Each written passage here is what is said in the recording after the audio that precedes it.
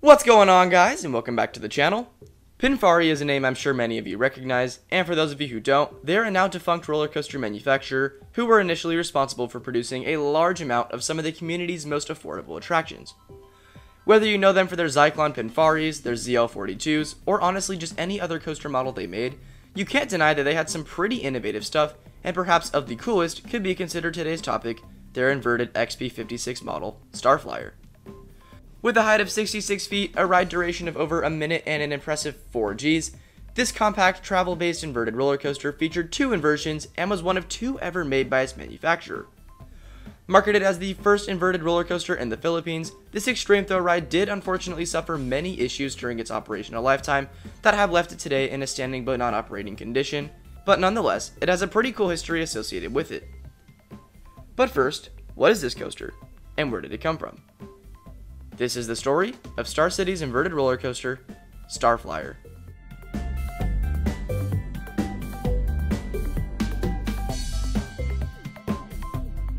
Established in 1991 as an offshoot of the annual Toys and Gift Fair, a Christmas trade exhibition by the Philippine Center for International Trade and Exhibit, which was first organized in 1976, would eventually turn into a fair that later evolved into an amusement park known today as Star City.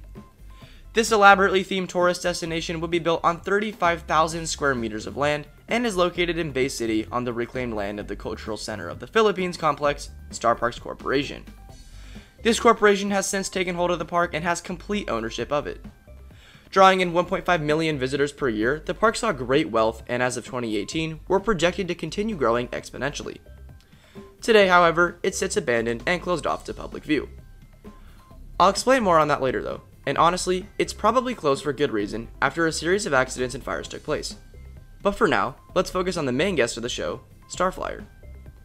Opening in November of 2007 with 3 trains each comprised of 5 cars, Star City would introduce one of its largest investments yet, the Philippines' first inverted roller coaster under the name Starflyer.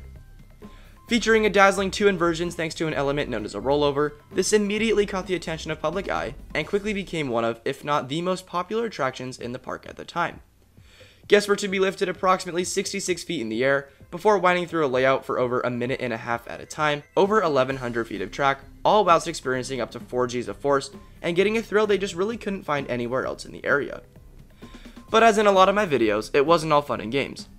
A series of accidents would take place on Starflyer and in the park that would lead to its and the park's ultimate demise, starting off with the death of a person in 2006. And here's where it all begins. A 13-year-old visitor visiting the park in the month of September died after falling off the Wild Ride water attraction.